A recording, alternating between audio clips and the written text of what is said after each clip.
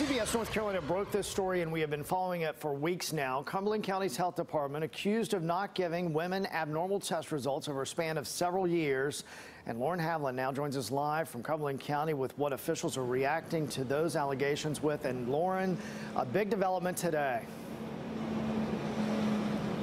Yes, exactly. County commissioners are expected to meet this afternoon at 2 o'clock to discuss the health department specifically. A source tells CBS North Carolina they are going to focus on the breast and cervical cancer control program. CBS North Carolina was the first to tell you about the issues with the program. 3 nurses came forward saying that between 2010 and 2015, women who received pap smears and breast exams may not have been notified of abnormal test results. After our report, County Attorney Rick Moorfield began investigating.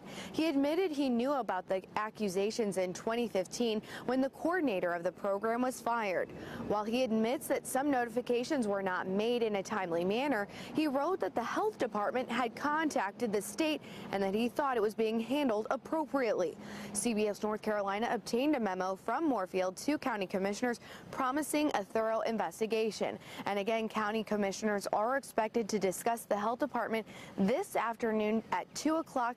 We will find out more. Then we're expected to have a reporter here, and you can find out more details on air right here starting at 5 o'clock and online at WNCN.com. Live in Fayetteville, Lauren Havlin, CBS North Carolina.